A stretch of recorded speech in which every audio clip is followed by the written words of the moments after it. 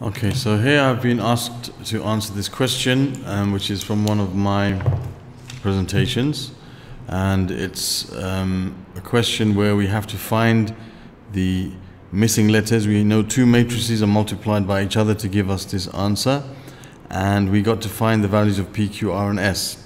And there's one method which I showed in my presentation of how to use simultaneous equations to solve this, like where you set up basically two sets of simultaneous equations, 3p plus 6q equals 24, and p plus 4q equals 14, and you do the same for r and s. 3r plus 6s is equal to 3, and r plus 4s is equal to 1. Okay, and then you solve those pairs of simultaneous equations. There's also another way using some sort of matrix algebra, and I'll show you what that way is. What I'm going to do first to make it a bit clearer, I'm going to say let's call matrix A our PQRS. PQRS is our matrix A. PQRS. And let's call matrix B 3, 1, 6, 4. And let's call matrix C 24, 14, 3, and 1. Now, so what we have here, we have matrix A times matrix B is equal to matrix C. And we want to find this matrix here, which is matrix A. Okay, so we want to find what A is. Okay, we know what B and C are. Now, the matrix algebra way to do this is using the fact that a matrix times its inverse will give us 1. Okay, a matrix times its inverse will always give us 1.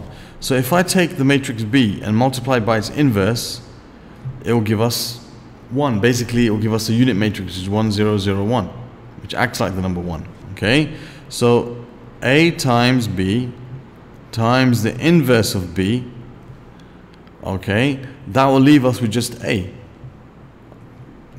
From this side, you'll just be left with A, because B times the inverse of B gives you 1, 0, 0, 1. Okay, and A times any matrix times 1, 0, 0, 1 will give you the same thing. It's like multiplying by 1. Okay, so what we're going to do here is we're going to multiply this side by the inverse of B, but the order in which you multiply is important.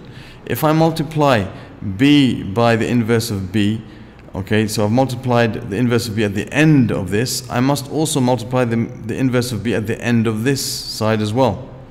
The order in which you multiply is important when it comes to matrices. Okay, so for example, the inverse of B times C won't give you the same answer as C times the inverse of B.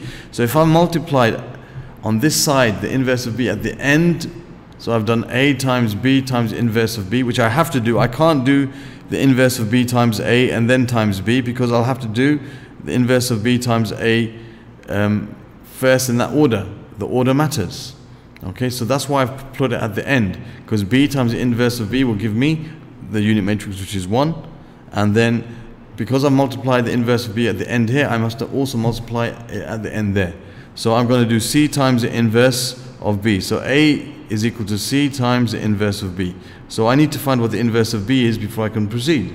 So the inverse of B is equal to 1 over the determinant. Now the determinant of this matrix is 3 times 4, 12, minus 1 times 6, 6, 12 minus 6, which is 6. So you write 1 over the determinant, and then you swap the leading diagonal, so that becomes a 4 here and a 3 there, and these two stay where they are, but they change their sign. Okay, so if you write this out as in fractions, because I've got to multiply, 1/6 times 4 is 2/3, 1/6 times minus 1 is minus 1/6, and 1/6 times minus 6 is minus 1, and 1/6 times 3 is a half. So now I've got to do matrix C times the inverse of B. So I take 24 and 14 and 3 and 1, and I multiply in this order with the inverse of B.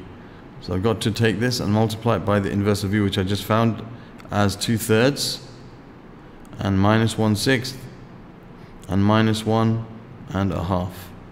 Okay, and that should give us our matrix A. That's matrix A will give us this.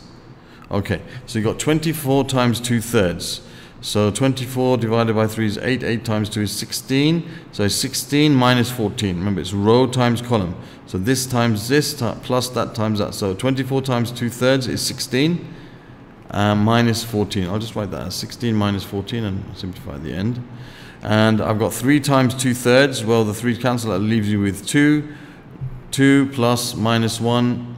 2 minus, that's 3 times, yep, that's the 3's cancel. 2 minus 1, which is going to be 1. Okay, then I'm going to have 24 times minus 1/6, which is minus 4. Minus 4 and plus 14 times a half, which is 7. So you've got minus 4 plus 7.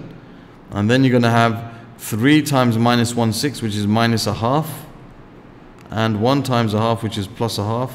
So that's going to give us 0 there. So our answer is going to be 16 minus 4, which is 2.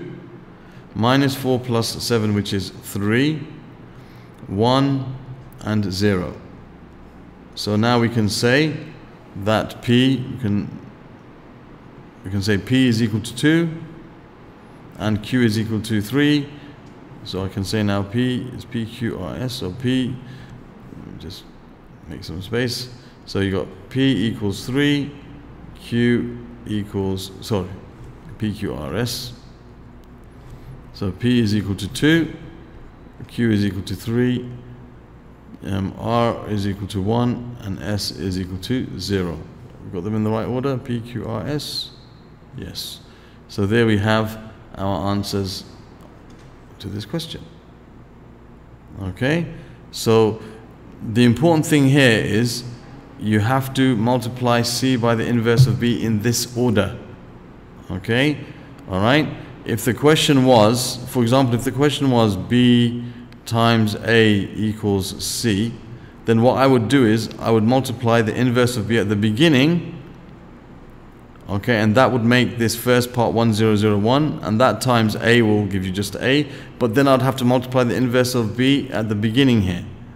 Okay, that's if it was this way. Remember, the order matters in multiplication.